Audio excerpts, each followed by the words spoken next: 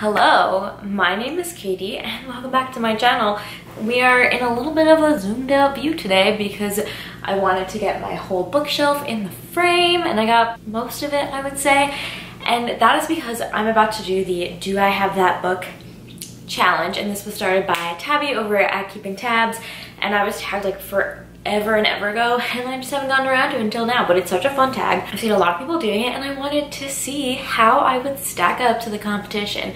So I'm maybe gonna time myself, I don't know. I've watched a few of these, but I honestly forgot all of the questions, so we're just gonna go in pretty much blind, I guess.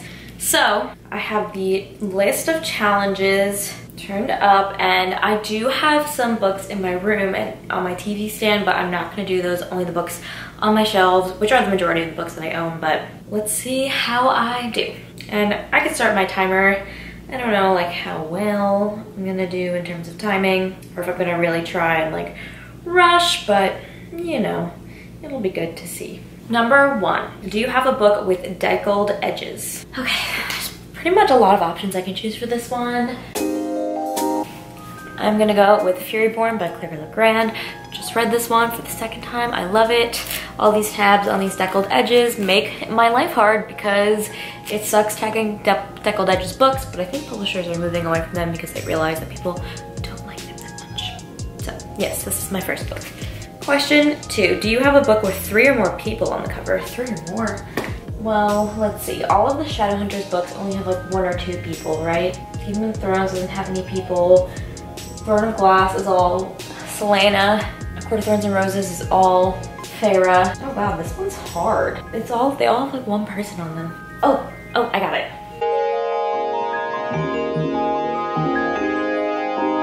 I got A Reaper at the Gates by Samba Tahir. Oh my god, these tabs are a mess. This is before I started using like real tabs, and these are just like paper tabs. They're stuck out. Anyways, read this book last year. Loved it. The first 2 books, I think that goes by the number of perspectives that we have. So in the first book, we only have Laya and Elias's perspectives. So we only have 2 people on the cover, which I never saw him on that cover. I only thought it was 1. And then Torch Against the Night has all 3, which is Laya, Elias, and Helene. And honestly, like I wasn't sure how I felt about these cover redesigns when they first dropped, but I actually really like them. I'm about people on the cover, but I like the people on the cover in this one. Okay, yes, I found one. It was surprisingly hard to find one with 3 people on the cover. Like a lot of them only have 1 person on the cover. Question 3, do you have a book based on another fictional story? Well, this one should be easy because there are retellings abound.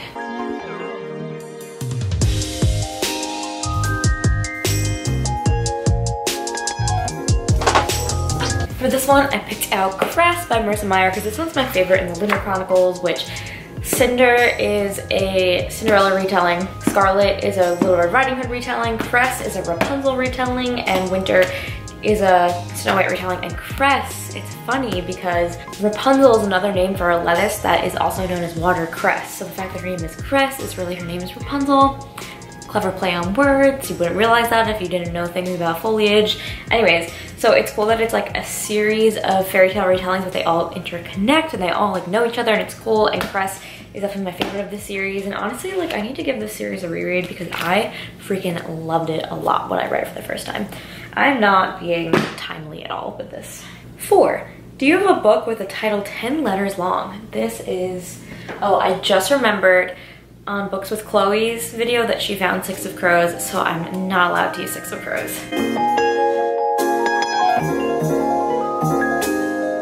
Oh, damn it, so close. I'm just standing here counting. They're all 11. Yes, okay. Nevernight by J. Kristoff is 10 letters. Oh my god, that was actually so difficult because I was just like counting my fingers like, how many letters does this have? It's very hard to find a book with just 10 letters in the title. Anyways, Nevernight by J. Kristoff. I adore this series. I can't wait for Dark Dawn, which is only 8 letters in the title. But yes, I love it. Look at all these beautiful tabs that I have in this book. Oh, I'm happy I picked this one because I just need to give some Nevernight love, and that has definitely slowed down my time a lot because that took a long time. Question 5, do you have a book with a title that starts and ends with the same letter? All right, maybe like A would be the easiest one to start with, or like a the one, or S maybe. Sorcery of Thorns starts with an S here, ends with an S here. I knew the S would be a good one to go with because, yeah, I mean, S is plural and everything. It makes life easy. Also, like, this is my new favorite book. I love it a lot. Also, it's signed and it says, "To Katie, always be polite to books." I'm being so polite to my books during this challenge. No books were harmed in the making of this challenge, even though it is to the death. Just kidding. It's only timed. Do you have a mass market paperback? I hate mass market paperbacks, but I actually do have one. This is probably the only mass market paperback on my shelf because on principle, I hate buying them. I just think they're the worst to read from. Also, if you've ever seen any of Brandon Sanderson's books in the bookstore, like Way of Kings and Oathbreaker and stuff, in mass market paperback, it's a brick. Like, how is that comfortable to read? Anyways, this is a tangent, but I have To Kill a Mockingbird by Harper Lee, and I have this mass market paperback. I got it in high school after I read the book, and I think this cover is only on the mass market paperback, so that's why I got it, because I just love this cover so much that I put the fact that it's mass market paperback aside. And I actually did a read along for this with Tom from TJ Reads the Stars like maybe a year ago, and that's how we started talking some more. So it's really nice, and I have some really great memories associated with it, and it's such like a powerful and meaningful book. Do you have a book written by an author using a pen name? So if this is like a totally made up name, oh, I know. City of Bones by Cassandra Clare. Cassandra Clare is not her real name. Her real name is Judith Lewis, in case you were wondering. Cassandra Clare is a pen name. Who would have thought? That was actually super easy because I knew this. Also, this edition is so pretty, and we're getting one like this for Clockwork Angel, and I cry on the inside. Do you have a book with a character's name in the title? I could use Harry Potter for this, but that's just like too obvious. Ooh.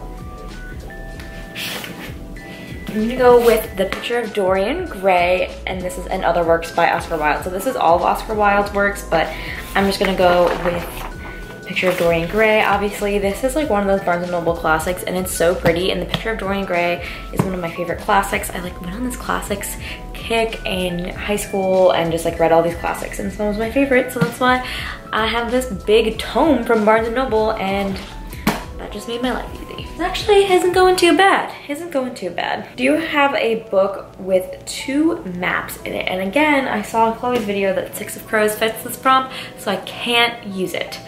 So that's gonna make my life way more difficult.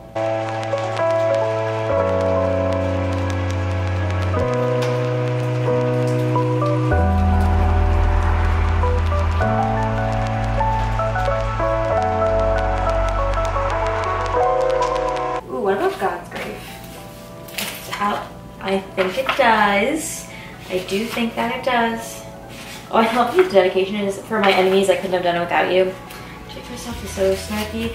And hell yeah. Oh, it has 3 maps. So I don't know if this can count if it has 3. We have Itria, the Republic, then the City of God's Grave, then Crow's Nest. All beautiful maps, but that's 3 maps, not 2. What about Nevernight itself? That one might only have 2. Okay, Nevernight has 2. Let's see if I can find one that's not Nevernight, so I'm not doubling up on books. Hell yeah, okay. Priory has 2 maps. We have the Western continent, and then we go over to the east, and then we have some illustrations of dragons. Okay, that was harder than I thought, but you know what? I needed to find an individual book for every challenge because I don't back down from a challenge. All right, what's next? Do you have a book that was turned into a TV show? Yes, I do. One of my favorite TV shows is Outlander by Diana Gabaldon. Oh my god, I love this series so much. I read all 8 books, which are like gigantic with like super tiny text. It took me a long time, but I did it for my love of Outlander. Do you have a book written by someone who was originally famous for something else? Okay.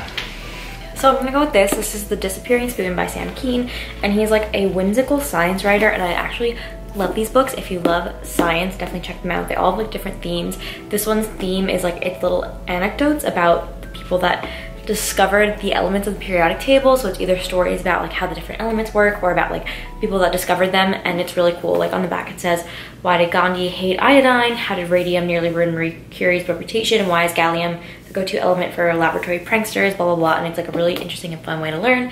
That is a tangent. Anyways, Sam Keen, who wrote this, has actually been a writer for science, and his work has appeared in different magazines as a science writer. So that's something that he's famous for before he wrote this book.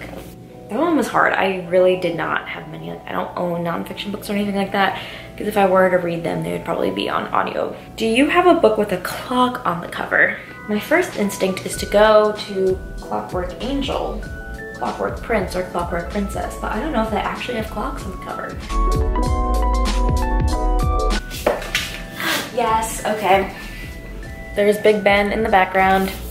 Okay, I feel like there should be a clock if it's Clockwork Angel. Like, that's just obvious, right? Also, one of my favorite series. I love it. Do you have a poetry book? I do not have a poetry book. However, like, I just know I don't have poetry. I am gonna twist this one a little bit.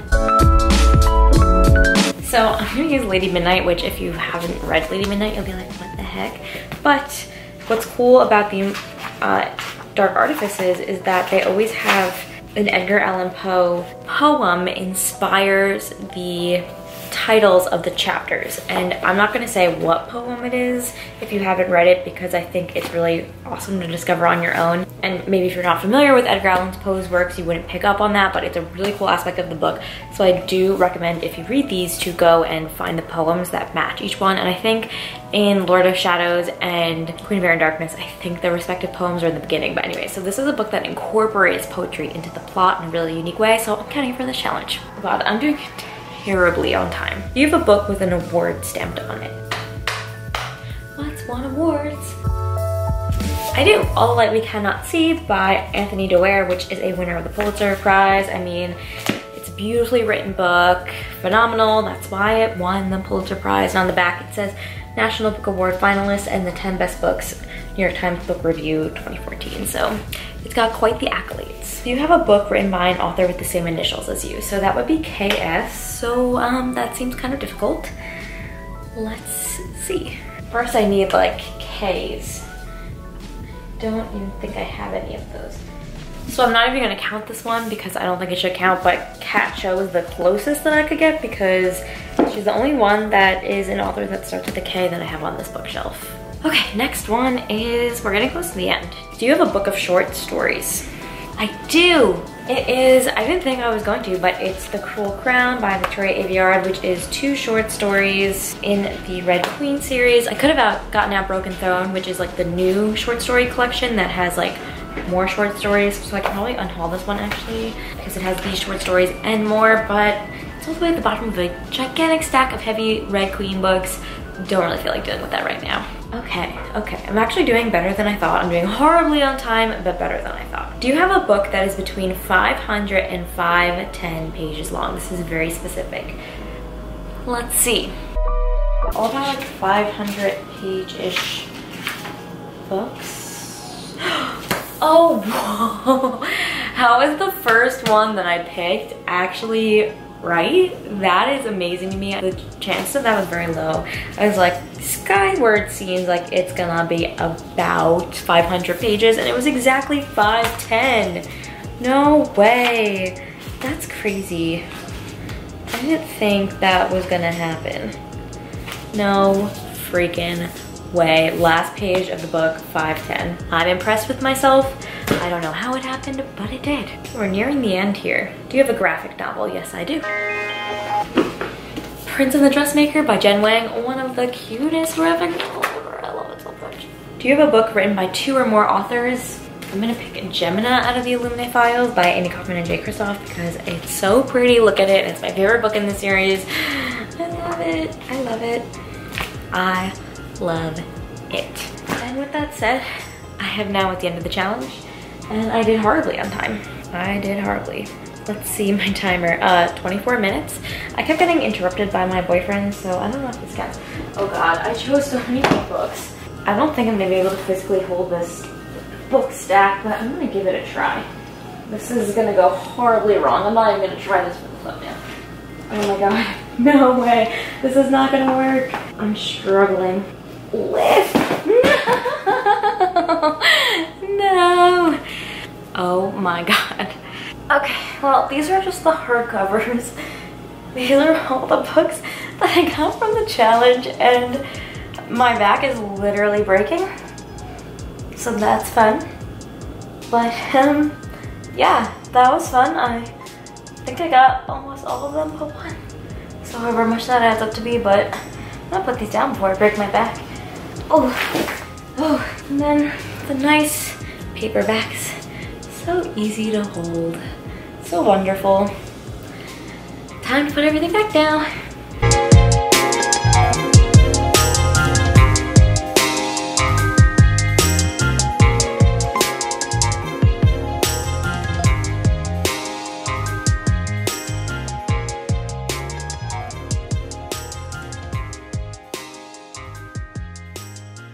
That was a workout. And so now I'm gonna tag some friends to do this challenge. I'm gonna tag Madison Mary of Princess Paperback, Soleil from Little Reader's Corner, Jess from Tundra Tomes, Jade from Jade Reader, Trey from Faye Trey, Cindy, well, I can't really tag Cindy because she doesn't have books. Not tagging Cindy.